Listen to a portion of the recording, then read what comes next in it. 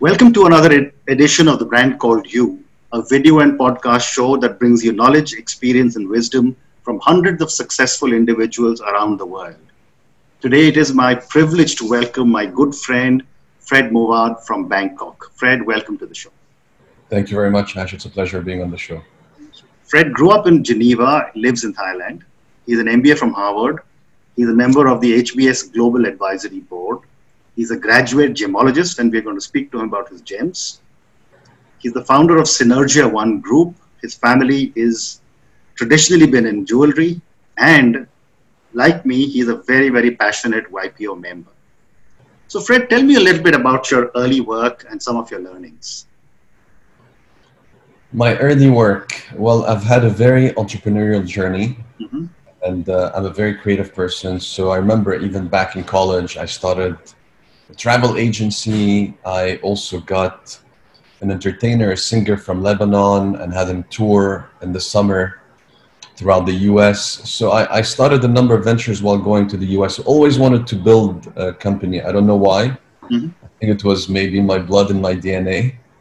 And then I studied business at Pepperdine University, then studied gemology, and then I went to the family business. Came in with a lot of enthusiasm, with a lot of energy, some idealism. And after 3 years of working in the company, I realized that it was not easy, in the sense that my father at the time was not necessarily willing to delegate. There was a bit of tension.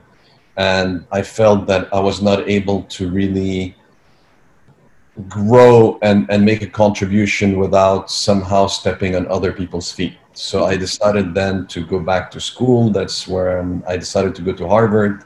Luckily got accepted, and after Harvard decided to build my own ventures.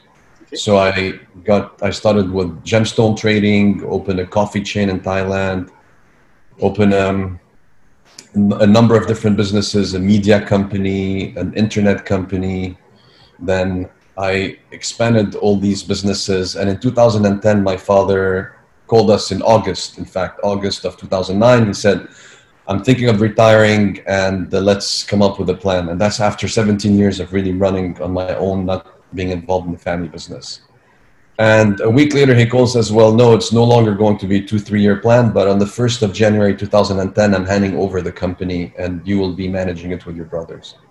So we were quite surprised, but in hindsight, it's because he knew he had to undergo second open heart surgery, which he did successfully in February of 2010. But he did hand over after managing the company very tightly for 45 years. He did completely hand over the management and the ownership in 2010. And as such, for the last 10 years, with my brothers, I've also been looking after the family business in addition to the portfolio of companies that I had started previously. So let's start with the first part of your business, which is the family business, Mouawad Jewelry. Before I get into more details, why Thailand? Thailand, it's because I started working for the family business in 1990, and at the time it was the first Gulf War. Saddam Hussein had invaded Kuwait. Our headquarters were in Saudi Arabia, so my father said, well, why don't you go and manage our factory in Bangkok? In 1988, he had opened a factory in Bangkok. I came in 1990. We had no general manager. So I came in as the vice president of the group. I was 21 years old. I was parachuted in Bangkok. And I was told, manage 250 people with about 20 expats as a factory. So talk about learning about how to lead at a young age. But I very much enjoyed the experience, spent 12, 14-hour days working full-time for the organization.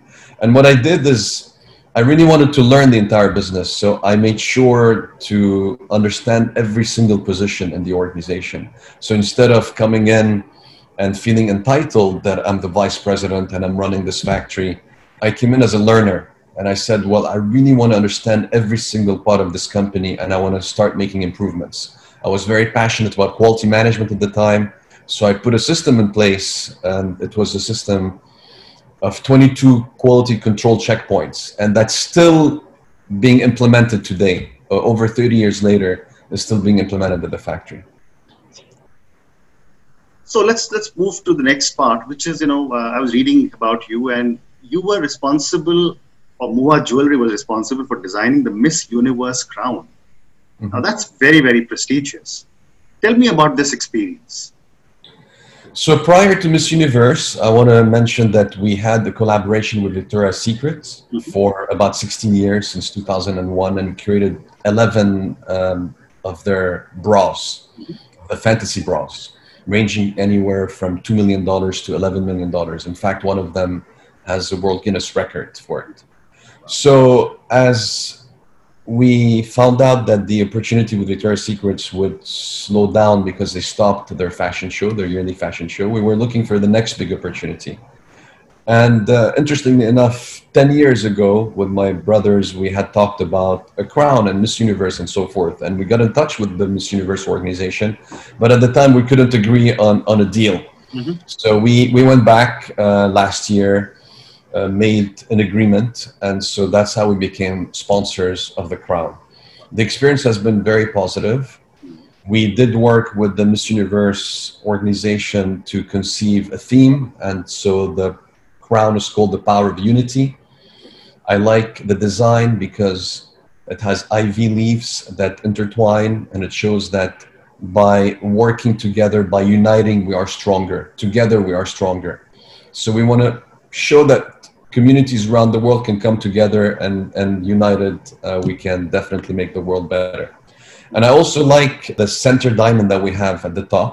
Mhm. It's a 60 carat shield shape, and it's a diamond we bought in the rough from Botswana, a golden canary color.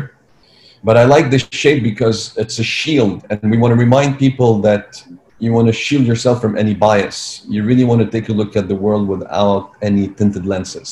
You want to give equal opportunities and rights to people around you. So I very much like the message in addition to the crown itself. And what we would like to do is continue that journey by using the Miss Universe winners to tell the message, work with them on crafting a message that can inspire younger people and hopefully make the world a little bit better.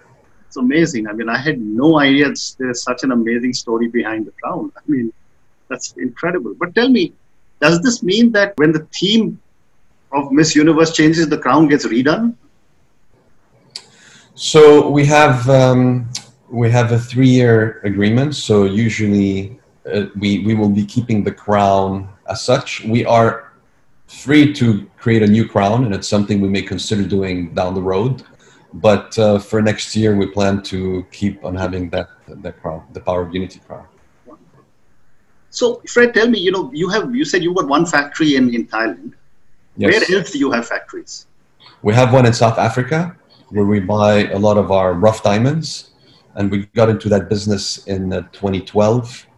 That was always a passion of mine. In fact, I'm a gemologist. As I mentioned, I went to the GIA right after studying business, but I also for years traded gemstones. So I bought color stones, mostly sapphires and rubies, from Thailand, from Sri Lanka, from Burma, and I used to sell them to wholesalers and jewelers around the world. So I always loved gemstones, and it was always a dream of mine to buy rough. I had bought a parcel of emerald rough, I bought a few sapphires in the rough, but I always wanted to do it in the diamond side. So when my father handed over the organization in 2010, very quickly in 2012, 2 years later, we decided to get into the rough business, and that has paid off. So we have a small factory in South Africa where we cut the diamonds that we buy in South Africa.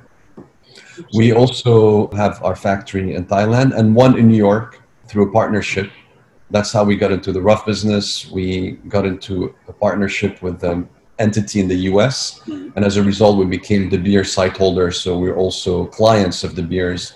De Beers supplies us rough, but we also buy a lot of rough in the open markets in South Africa and Botswana. Wow. And one quick question on jewelry itself. How does India compare with, I keep reading India is a big supplier. It's the biggest supplier.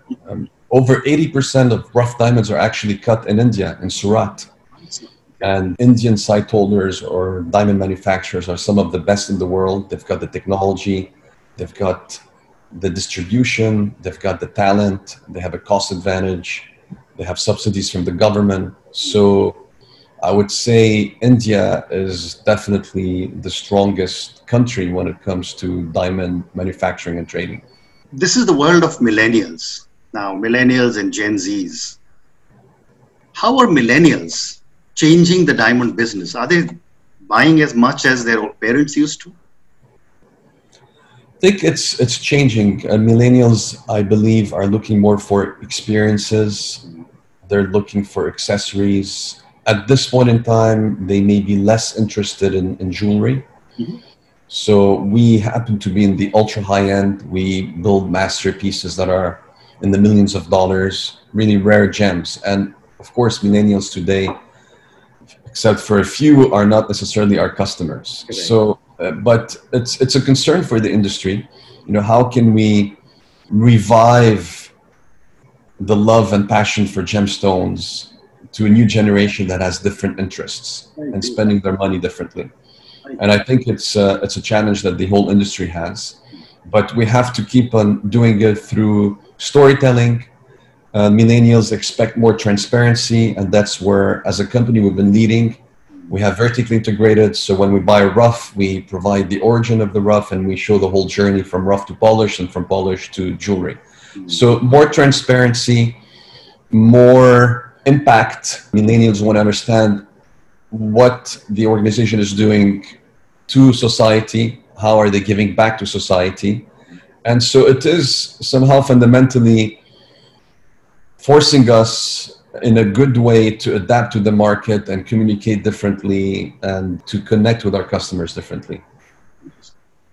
So let's talk about the Synergia One group of companies. And I'm assuming this is what you set up before you moved into the family business. Right. You know, you've done diamonds, you spoke of technology, you set up a coffee chain business. How did you manage such diverse businesses? So I am a creative, and more importantly, I'm a doer. I like action. I don't like just thinking about an idea. I like to realize it. I like starting something up. And so everything I started was based on a journey of starting a venture, and based on that venture, starting another one. As an example, I started with a coffee chain. A coffee chain led me to starting an ice cream chain, then a sandwich. And then because I had a lot of stores, I started building a back-end unit that actually produced cakes, breads, beverages to supply my units. But very quickly, I built it independently, and I said, well, this unit will also serve other customers. So now I still have that business. I sold the front end. I have the back end. It's growing. We're the largest suppliers of frozen cakes in Thailand. We provide beverages, full solutions. So a lot of large international chains use us to do R&D for them and to supply a lot of different products. For example, I love technology.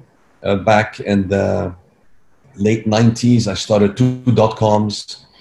In fact, both of them did not make it. Talk about entrepreneurship. You know, one of them was in the B2B space in the jewelry industry. And I created a magazine to actually promote that B2B platform. Mhm. And the magazine survived and it became a media company, but the dot-com did not survive because at the time we couldn't figure a way to monetize it.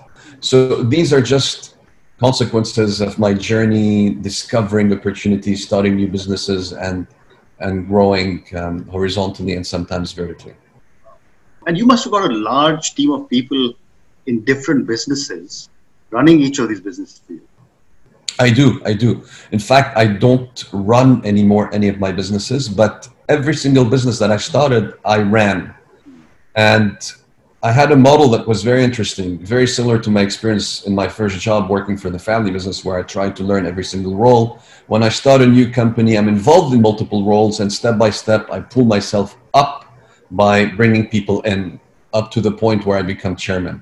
So I've done that, for example, with my technology company, which I'm very passionate about. As you can imagine, I've dealt and started so many different businesses. I always had the challenge of how do I follow up? How do I manage multiple projects at the same time? So I created a platform called Task World. And I launched that in 2012. And up to last year, I was the acting CEO, founder acting CEO.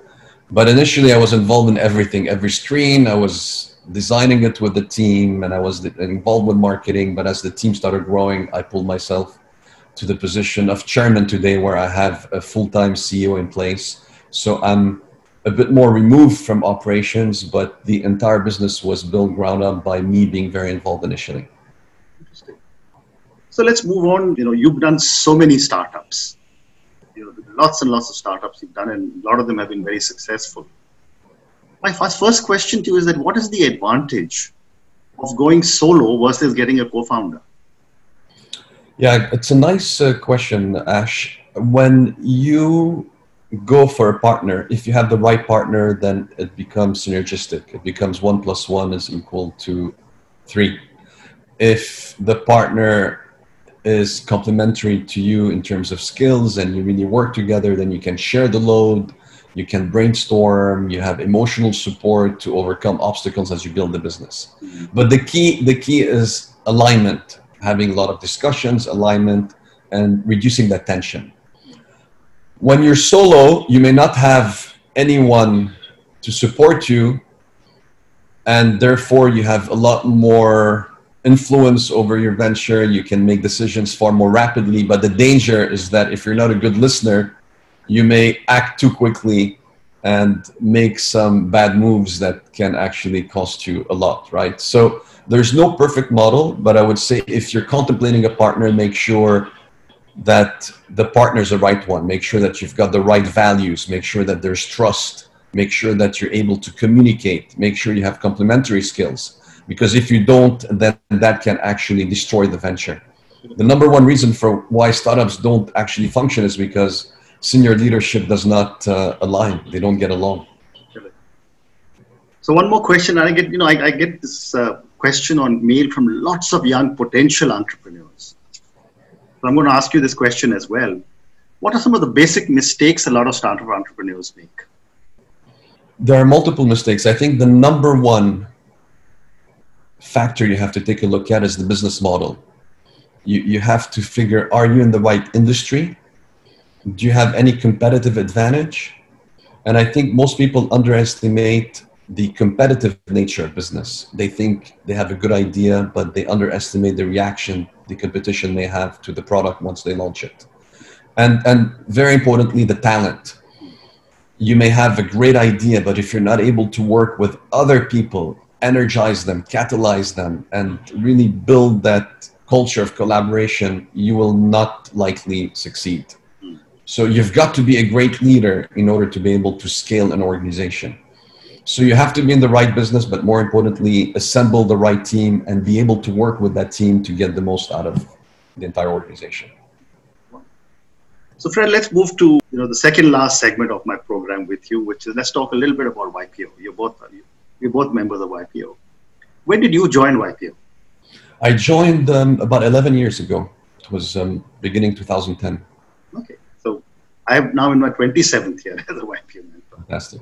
And I've seen you so many times at global conferences, and you've held all the leadership positions, and we've worked together in the 2 regions and so on. Right. What made you give so much back to the organization? Ash, for me, it's not a question of only giving back. It was a question of engaging with the organization. I care about growth. I care about becoming a better leader. I'm deeply passionate by the vision of YPO. And the more I engaged, the more I got out of it, and the more I was able to contribute. So for me, growing requires that you learn, requires that you engage, and that at the same time convey or help other people grow. And that's really the entire cycle that motivates me, and that's why I'm still involved in YPO. You mentioned earlier, about my love for startups, and that also showed up even in YPO, where I started a lot of initiatives. I started 2 chapters directly, 1 chapter started another 5 chapters.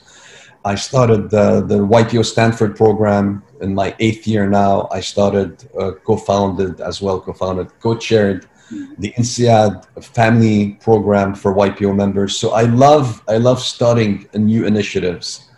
And so that behavior or that passion of mine was also depicted in YPO. Interesting. So now I'm going to move to a few personal questions. My first question is, where do you draw your inspiration from? My inspiration from, I like Reading, I'm curious. I read a lot. I educate myself. 2 to 3 weeks a year, I attend executive education at some of the best business schools through IPO. So I'm very fortunate from that perspective. I like to challenge myself. I think I have the need for learning. And as a learner, I'm always trying to start something new, learn new skills, make a contribution. So that's really the key driver for anything that I do.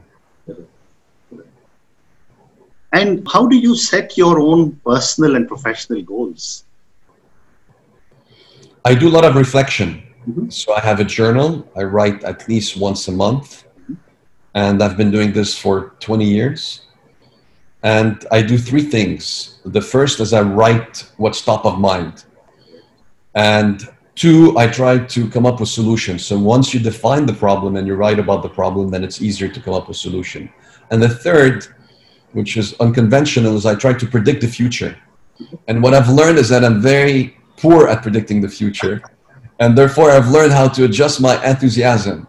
As an example, if you mention something that excites me, I know that in the moment I'm going to be very excited about the idea, but maybe the next morning I'll feel very differently. So now I've learned to contain my excitement, sleep over it to see how I feel in the morning. So you learn about your own behavior. So I think I do a lot of reflection, and that's very helpful.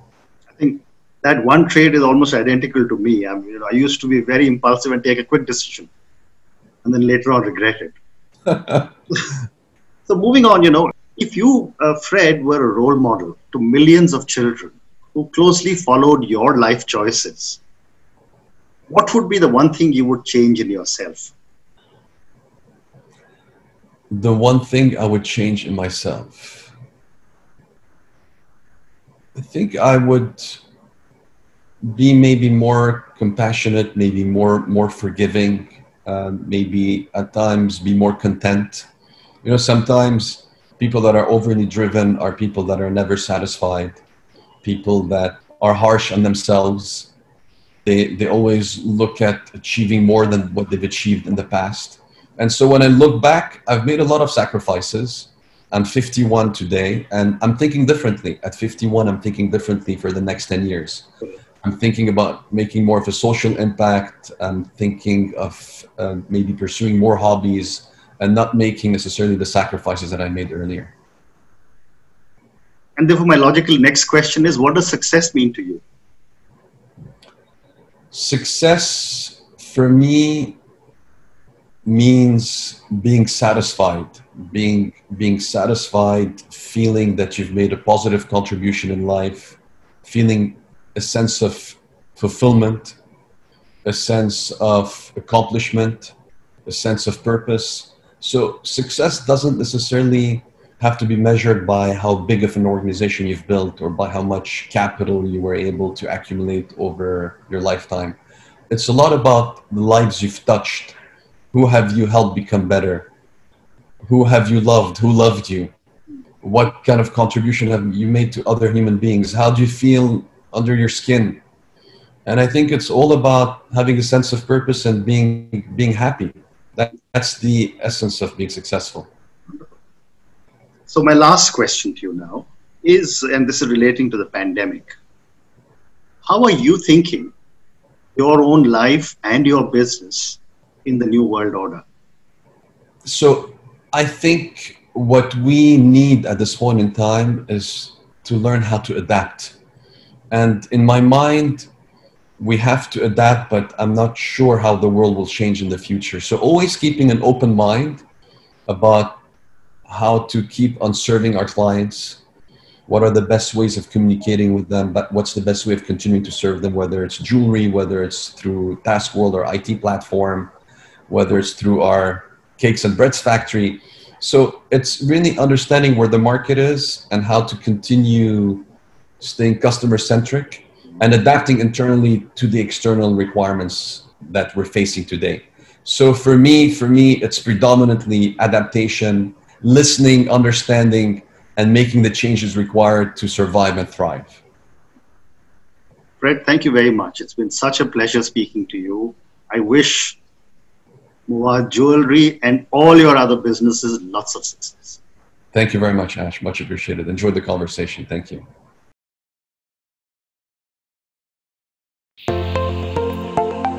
Thank you for listening to the Brand Called You videocast and podcast, a platform that brings you knowledge, experience, and wisdom of hundreds of successful individuals from around the world. Do visit our website www.tbcy.in to watch and listen to the stories of many more individuals.